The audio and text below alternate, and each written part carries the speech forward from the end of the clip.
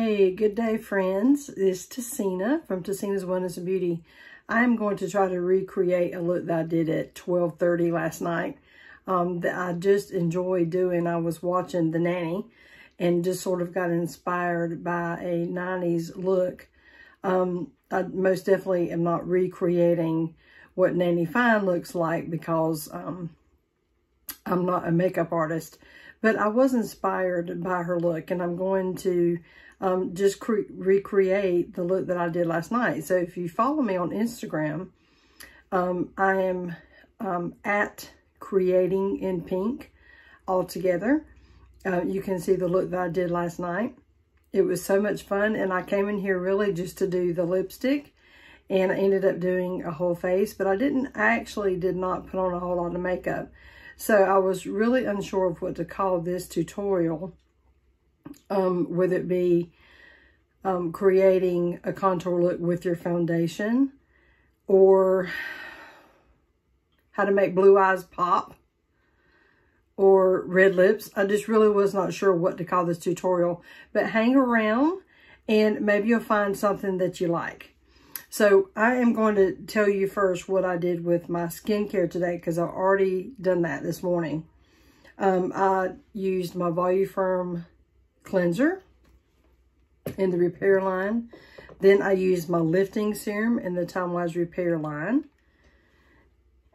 And then I used the Time Wise Age Fighting Moisturizer. This one is in combo to oily. I really, really love this moisturizer. And right now I'm going to apply primer. May have to cut that fan on. It's very warm here in South Carolina today for December the 31st. So Happy New Year's Day tomorrow. This is the Mary Kay Foundation Primer. It sort of has a, I don't know why I'm putting my hand there. Sort of has a opaque look to it because it's not transparent. It's clear, but it isn't opaque. And I really want it into those pores. How I'm going to use my foundation is contour, which you will see. I will put it on the outer edges of my face, and in the center I'm going very light CC cream in the center of my face. Primer that is white.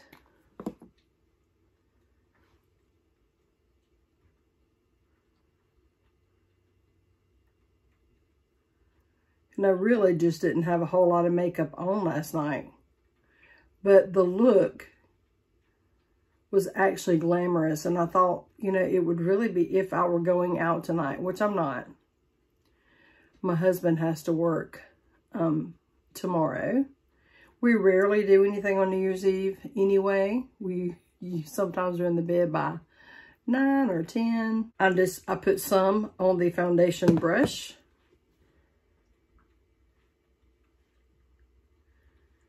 I'm trying to keep it right to the center of my face. This is the Time Wise 3D foundation. Mine is in Beige Cool 140. I have a cool undertone, but I really think I'm neutral. There are some warm, not foundation, but warm colors I can wear. I'm going to apply it right to the brush, and I'm only putting a little because of the areas that I'm using it. So I'm going to go right under the cheekbone. And this color matches very well to my skin. So it's not a huge contour look for sure. It's a light look, but just really glamorous. Now I'm carrying my foundation below the chin to give the illusion of more color on my double chin, because it's so light. It really catches the light.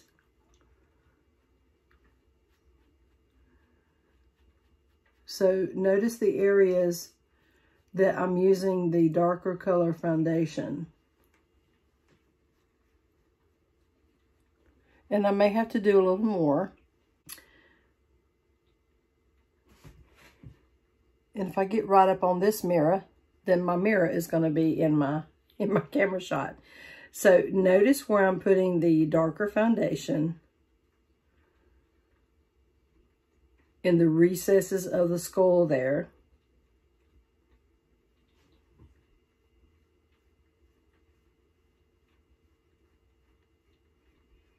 And around the temples. Now this look takes time, even though it's light. It takes time because you have to be thoughtful of where you're putting the foundation. So don't expect this to really be a very quick look. I'm not quick with my makeup anyway.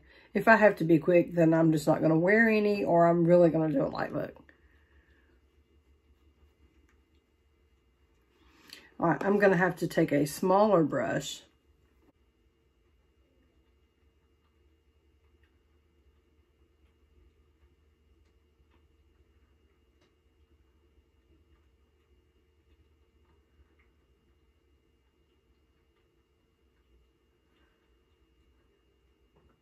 And sure, I could do all this with contour, but I just happened upon doing this last night because I was just really looking at my face and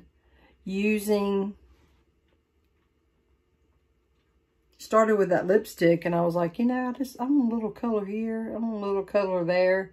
So I just kind of started messing, and before I knew it, I had a full look.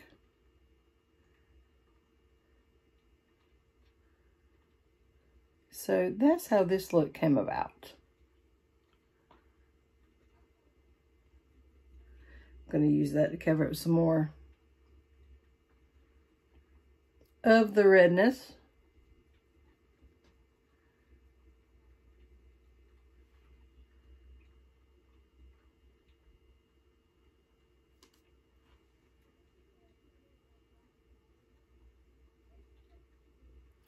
I had to think about it for a minute.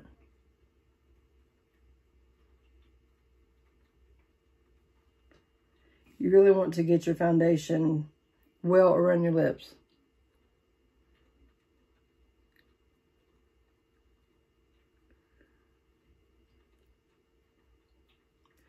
So as I said,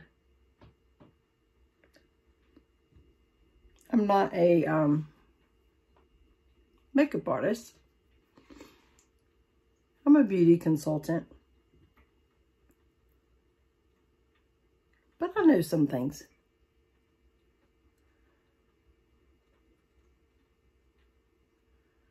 And I learn a lot from others.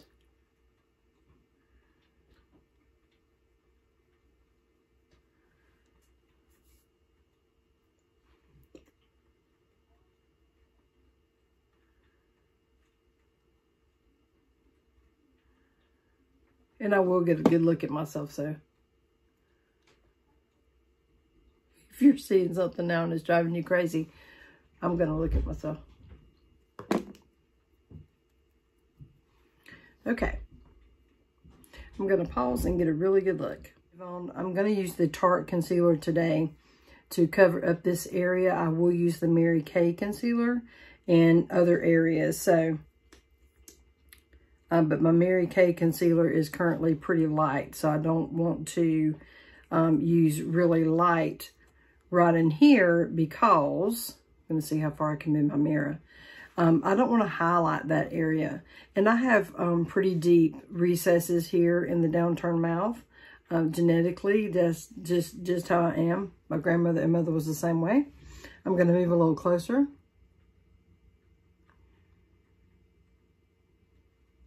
I'm going to go ahead and dab a little on that birthmark, which is pretty hard for me to cover. All right, let's do the lip there, and then we'll go and cover up some of those areas of blemishes. Okay, I got a little too much on there.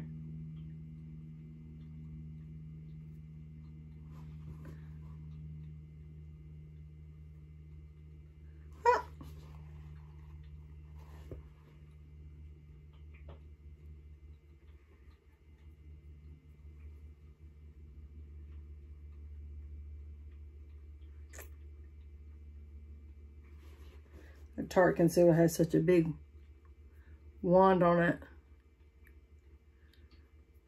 I should have just took some with the brush. Okay, let's see how that is.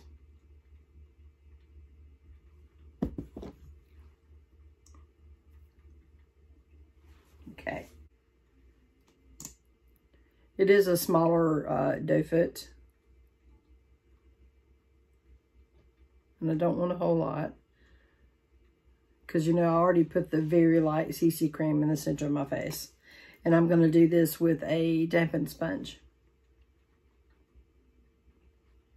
The blender. And I noticed last night, just sticking concealer on, because I did do this part last night before I done the silky setting powder, that it can kind of highlight those pores. So that's why I wanted to go ahead, put on some primer, and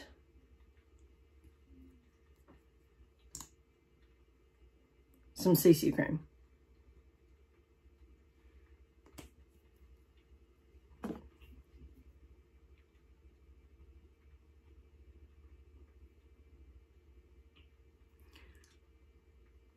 Definitely a very careful look. I don't always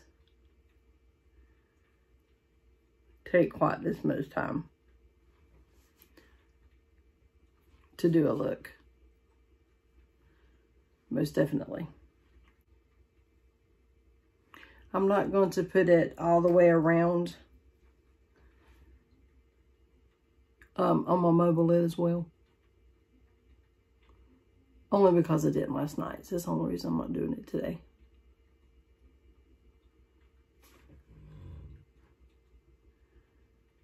I might find later on today that I wish I had. But that's what I'm doing for right now. And I'm using very little concealer beneath my eye. Very little. Way less than what I normally use. I mean, just a dot. Just a dot.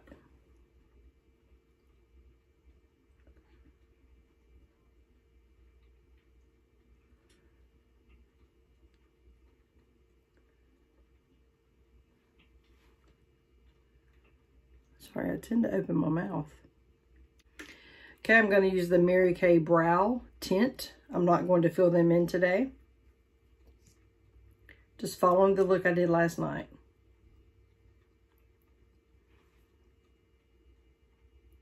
Comb it right through the hairs. I'm trying not to touch the skin too much. So this is to be done very gently.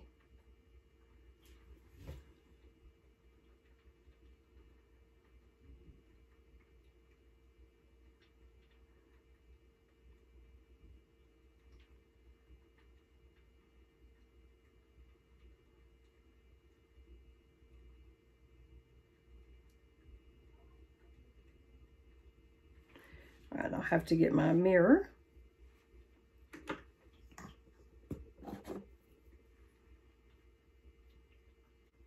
This is the Mary Kay Time Wise Lip Primer.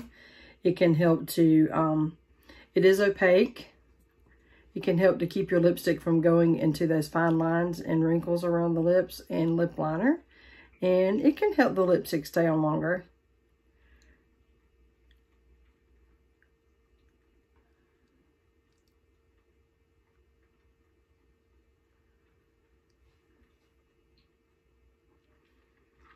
And it's an age-fighting lip primer. Now, I'm going to begin with the lip liner. And Mary Kay's, some of their products are just so simple. As far as name, it's just called Red. Nothing fancy about it. Fantastic lip liner. It has a little sharpener on the end. It's twistable. I really like their lip liners.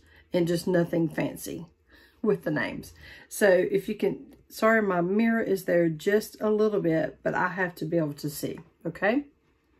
Now, the thing with this 90s look that I noticed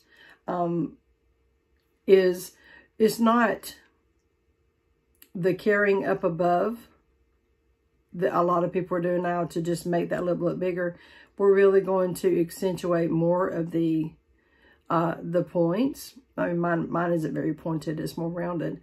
And since we covered this up, this isn't a 90s thing.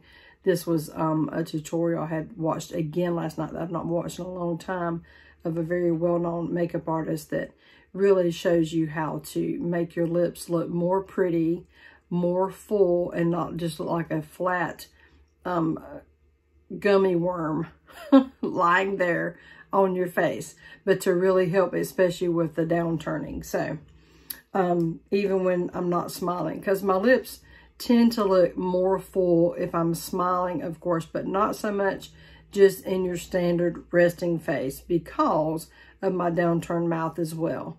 And, you know, being older, some of this has fallen. So we're going to, I've got to get in my mirror here. Try not to show you too much of.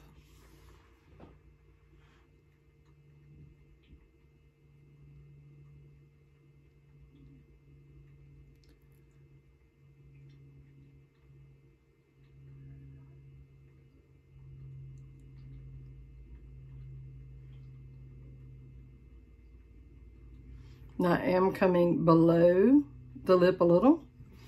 And I'm not going to, I'm just going to have to hold the mirror up here, friends. Just going to have to.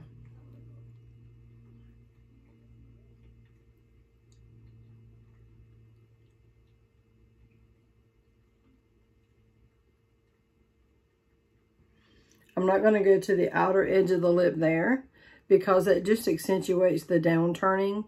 So I'm actually going to make it come in on the inside.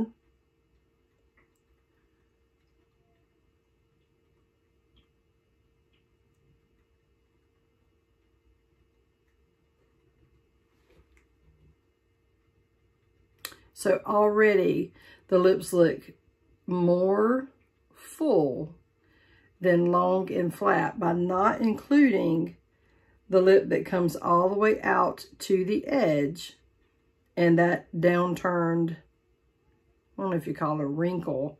I don't really know what you call that. Now I'm going to smile.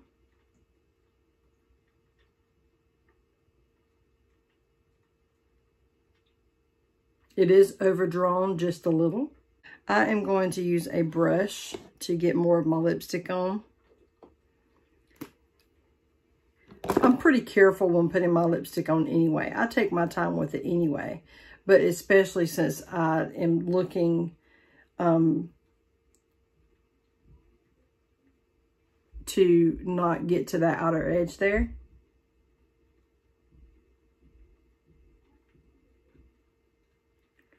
So again, coming on the inside. I'm gonna have to hold my mirror up again. And I'm using Red Smolder.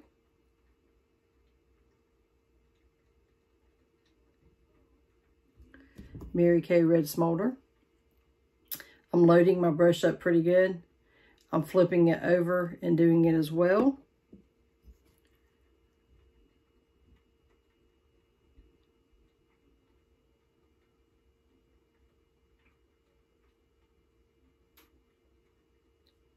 Having lip primer on also will aid your lipstick in going on more smoothly because you have that base on there.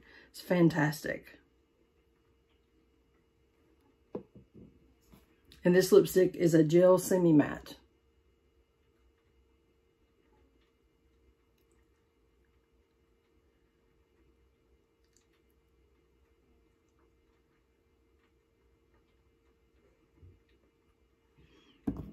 This red lip liner matches perfectly with Red Smolder. Matte lipsticks can sometimes be drying. So it's a good idea to have nourished lips anyway, to take care of your lips. Your lips should be part of your skincare routine. And I apply every night or every time I brush my teeth. In the morning and at night, very rarely through the day because the Satin Lips works pretty well. It's a Shea Butter Balm by Mary Kay. And it just makes for healthy lips.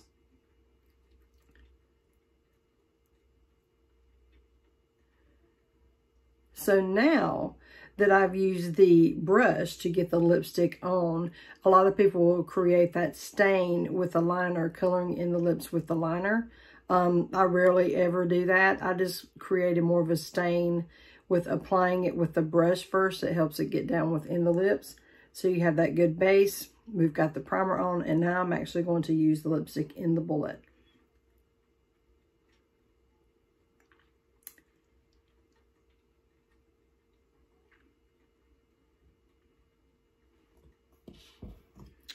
Now, let's see if I need to go back and, because I have kind of a crooked mouth too. And so, you know, just in my resting face, one lip looks a little lower and this side comes in a little more. So I have to overdraw to make mine look a little more even. I see my cat outside my window.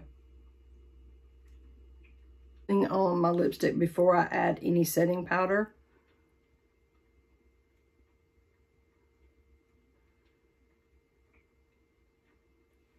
So if I come back to do any touch-up work,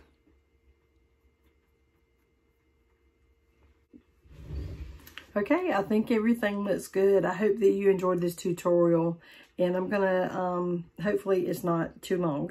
But stick with me. It took me a little while to get this look. You know, it's simple and glamorous and sort of sexy. It's a good New Year's Eve look. Hope you guys have a great New Year's Day.